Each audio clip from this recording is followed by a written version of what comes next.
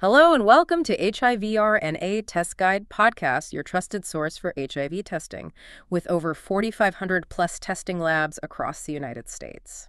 Today we are digging into, well, one of the biggest medical challenges we still face as a planet. Absolutely, HIV. Right. Now, thanks to amazing antiretroviral treatments, millions are living long, healthy lives with HIV. That's huge progress. It really is. But treatment isn't prevention. Exactly. And despite, decades of intense effort, a truly effective protective vaccine, it's still out there. The big unmet need. It's sort of the holy grail in infectious disease research, isn't it? Virus is still spreading, and treatment, powerful as it is, just isn't enough on its own. We need prevention. We do. So the mission for this deep dive is to look at a really interesting new path. It's an approach detailed in a recent study, Science Translational Medicine. And we're basically asking, can the technology that works so well for COVID-19, the mRNA platform, can it finally give us the workaround we need for HIV? Because HIV is notoriously difficult. Yeah, it's a great question. So we're going to unpack how these researchers used mRNA to try and outsmart HIV's very clever defenses. We'll look at the results from animal studies and, importantly, the early human trials. Some really encouraging stuff there. But not all straightforward. No, definitely not. We also absolutely have to talk about a surprising safety signal that popped up. And then there's the whole policy picture, which is, frankly, a bit confusing right now. Okay, let's get into it. Starting at the beginning, why has it been so incredibly hard to make an HIV vaccine for decades? Well, it really boils down to the main target on the virus. It's called the HIV envelope protein, or M for short. That's the spike protein, right? Like on the coronavirus. Kind of, yeah. It's the part sticking out that antibodies need to grab onto to stop the virus from getting into our cells. But ENV is a master of disguise, a real escape artist. How so? What are its tricks? Well, first it mutates constantly, unbelievably fast. Uh-huh. So the virus is always changing its look. Just when your immune system thinks it's got a lock on it, poof, it shifts. So any antibodies you make might quickly become useless. Exactly. They become obsolete fast. Second, the protein physically hides its most vulnerable spots. Hides them? Yeah, it sort of folds in on itself or covers up the key regions, the bits that should trigger the best immune response. Okay. And third, just to make things even harder, the whole thing is covered in this dense coat of sugars, like biological camouflage. Wow. So it sounds less like a simple target and more like a fortress wrapped in fog. That's a good way to put it. The source material had a great analogy, I thought. Oh, yeah. They called ENV like a cake under one of those glass domes. Huh. Okay, I get that. So the antibodies can see the tasty cake, the protein, but they can't actually reach your important bits unless someone lifts the dome. Precisely. And for years, standard vaccines, they just couldn't reliably lift that dome. They either couldn't get the immune system to focus on the right spots, or the antibodies ended up just sticking to the sugary fluff on the outside. Not very useful. Right. Which brings us to this new mRNA approach. How did these researchers try to use mRNA to essentially lift that glass dome? Okay, so the basic idea is similar to the COVID vaccines. The mRNA gives your cells instructions to make a piece of the virus. The ENV protein in this case. The N protein, yes. But here's the crucial tweak, the really clever part. Yeah. They didn't just tell the cells to make any envelope protein. They designed instructions for a membrane-bound version. Membrane-bound, meaning it sticks to the cell surface. It doesn't just float off. Exactly. It anchors itself right there in the cell membrane. Why is that important? Because that mimics how the N protein actually sits on the real virus much more closely. It forces the protein to hold its natural three-part shape, its trimeric structure. Oh, okay. So it's not just about making the protein, it's about making it look exactly like it does on the live virus. That's the key insight, that structural faithfulness. The hope was that by showing the immune system this more authentic, virus-like version, it would train it to make antibodies that hit the really critical functional spots, the spots needed for neutralization. Lifting the dome, basically, by showing the immune system exactly where the vulnerable parts of the cake are. You got it. Less distraction from the sugar coat, more focus on the important structure underneath. Okay, so the design sounds smart. Let's talk results. Did this clever trick work in practice? What did they see in the trials? Well, the early results were definitely promising, especially when it came to the type of antibodies produced. Right. In animal studies, rabbits and monkeys, This membrane-bound N vaccine did generate high levels of neutralizing antibodies. And just to be super clear, neutralizing antibodies are the ones that actually stop the virus from infecting cells, Yeah. right? Not just flag it. Exactly. They block the key, they stop it at the door. And what was really encouraging was that the vaccine produced very few off-target antibodies, meaning the immune response was really focused. It wasn't wasting energy making antibodies against the less important parts or just the sugar coat. It was hitting the right spots. Did the mRNA platform show its speed advantage like we saw with COVID? It seems so. Some monkeys developed these good neutralizing responses after just 3 doses. 3 doses. That's quite fast for HIV vaccine work, isn't it? Yeah, the researchers noted that this kind of quick, strong response is not typically seen with other types of vaccines for HIV. So that was a definite plus for this specific mRNA design. Okay, neutralizing antibodies, good speed. What else? Maybe the most exciting part, scientifically, was the T-cell response. The killer T cells. Yes, the vaccine triggered really robust killer T-cell responses. These are the cells that hunt down and destroy cells already infected with the virus. And that's something mRNA vaccines seem particularly good at stimulating, much more so than traditional protein vaccines, right?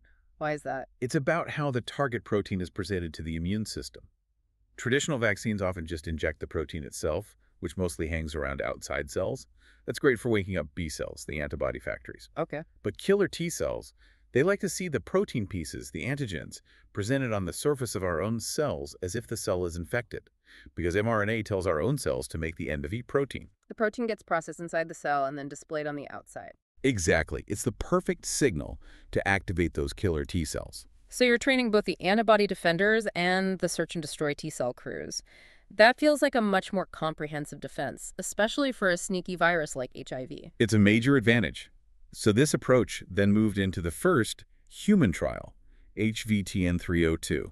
What happened there? Oh, yeah, the big step. Well, the early results confirmed it was feasible in people.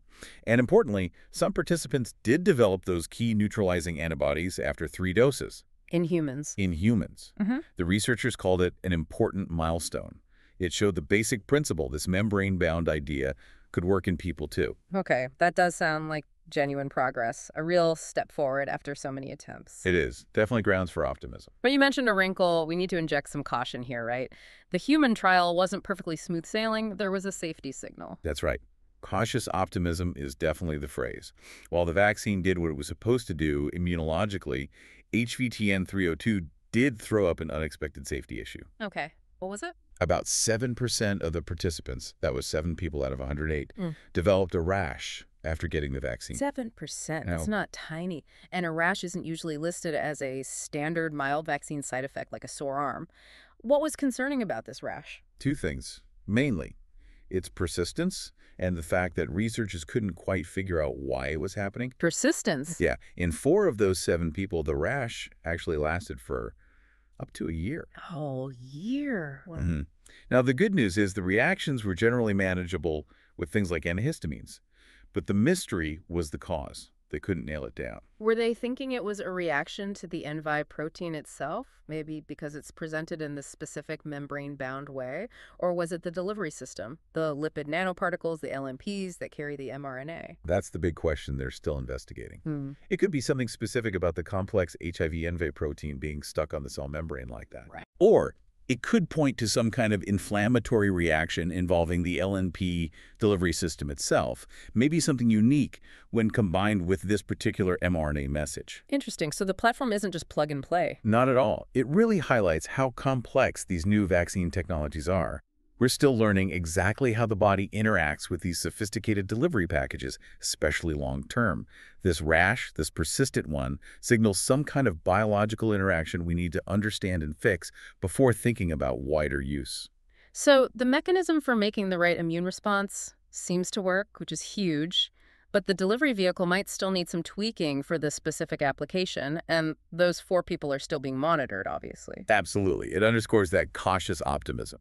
It's a success, yes, but with a significant asterisk that needs more work.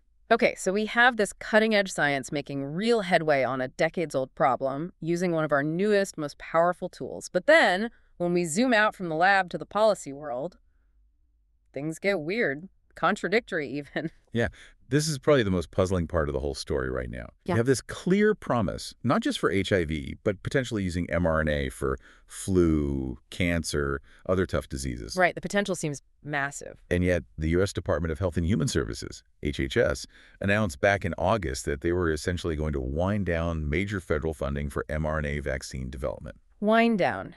After mRNA was the hero of the COVID pandemic, that sounds odd. How big a cut are we talking about? It's significant. Canceling or cutting short projects worth nearly $500 million, almost $500 million. Wow. And the reason HHS gave? They cited concerns about the effectiveness of mRNA vaccines. Hold on. Effectiveness. Didn't we just establish, and didn't the sources confirm that the COVID mRNA vaccines were incredibly successful, safe and effective at preventing severe disease and death? That's the contradiction right there. Yeah. Our source material explicitly states they were proven to be safe and have been extremely successful against SARS-CoV-2. So how can they justify massive cuts based on effectiveness concerns? Is it specific to this HIV vaccine effort, or are they questioning the whole platform for future uses beyond COVID? It's unclear from the rationale provided, which makes it confusing. It suggests the reasoning might be, well, flawed, or perhaps influenced by other things. Like what? Politics? Budget issues? Pandemic fatigue setting in? It's hard to say definitively, but whatever the reason, the impact is pretty clear. Pulling $500 million from this kind of foundational research, it really risks stalling future innovation, not just for HIV, but across the board. Yeah. The researchers cited in our sources were very direct about this. Their conclusion was, quote, stopping research is never the right answer. It feels short-sighted. It really does. So you've got this incredibly powerful tool, the mRNA platform, making breakthroughs against one of humanity's toughest viruses. And simultaneously, the government agency funding much of this basic science pulls back based on this vague effectiveness concern that seems to contradict the biggest real-world test case we have. It's a jarring disconnect. It really makes you think about future preparedness. Yeah. If we decide, sort of prematurely, to limit research on a platform like mRNA, We might not have the tools ready for the next big health crisis, whether that's another pandemic or finally cracking a disease like HIV that needs this kind of technological leap. Precisely. The takeaway seems to be that basic science, especially for powerful new platforms, needs consistent, long-term backing. It can't just be turned on and off based on immediate crises or shifting sentiments. Okay. Well, this deep dive has certainly covered a lot of ground. From the tiny details of the HIV-NV protein's defenses, And the cleverness of the membrane-bound mRNA design. all the way up to these big, complex policy choices that shape the future of the research itself. I think the core thing to take away is that this membrane-bound mRNA approach is a genuine technical step forward. It managed to guide the immune system, both antibodies and T cells, in a much more targeted way against HIV than we've seen before. That's a real achievement, given how evasive this virus is. Yeah, it's fascinating how the scientific complexity, like that persistent rash in a few participants, which is a real hurdle, but part of innovation. Right, bumps in the road. How that mirrors the political complexity, like the sudden funding cuts. Both represent challenges, but only one seems to be actively choosing to limit the potential here. Well said. Knowledge needs understanding, but it also needs resources to be applied. Which really leaves us, and you listening, with this final thought to chew on. If a brand new technology shows real promise against one of history's most difficult medical challenges, like HIV, but at the same time, major funding gets pulled because of vague worries about effectiveness, what other future health threats, ones we can't even see yet, are we potentially leaving ourselves unprepared for by deciding too early to put limits on such a foundational scientific platform?